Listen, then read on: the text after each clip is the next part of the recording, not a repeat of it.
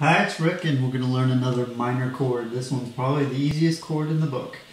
For a lot of people, this is the first chord they learn. This is the E minor.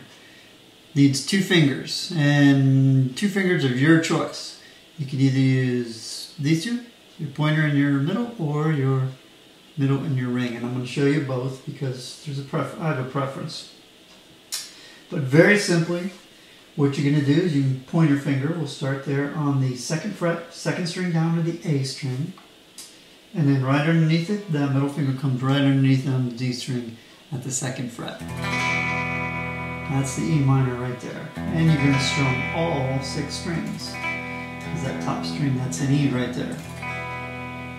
So another way you can play it is take your middle finger and put that on the A string top fret, or 2nd fret. A string, and then your ring right underneath it on the D. The reason why I like this one's very close to the actual E chord, because all you gotta do is put your finger down.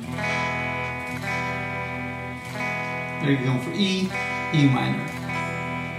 That's the E minor chord.